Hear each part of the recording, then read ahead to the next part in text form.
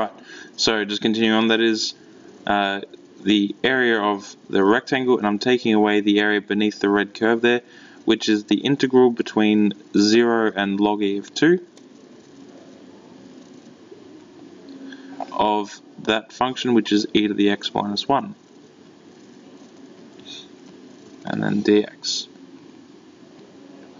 Okay, nearly there. So that is log e of 2 minus, now the integral of e to the x is just going to be e to the x, integral of 1 is just x, and then that's between log e of 2 and 0.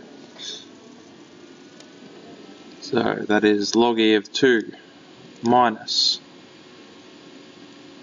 we've got e to the log e of 2,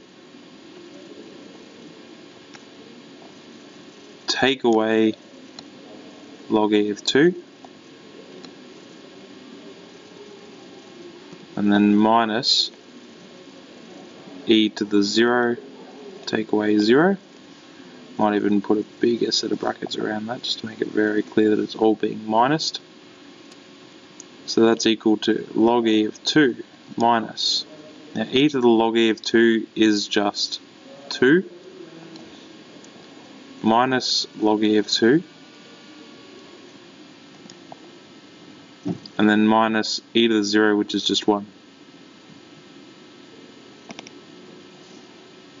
And so collecting all of the like terms there together,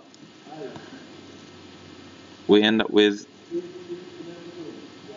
now log e of 2 minus log e of 2 is 2 log e of 2, which you might choose to write as log e of 4 if you wanted to.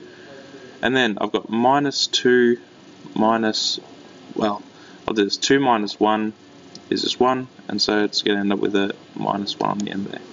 And again, that's measured in square units. So I think that is a pretty full-on sort of a question.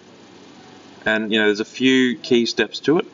So the first was, to recognize that we couldn't easily do the antiderivative of a log function, and so we had to use the inverse because we know that the areas would be equivalent.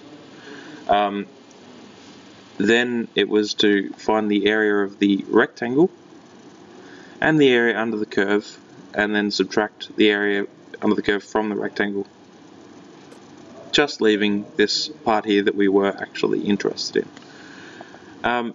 Now, as I said, the book will step you through that one bit at a time, but that's how we can do a question like this without needing to use the calculator.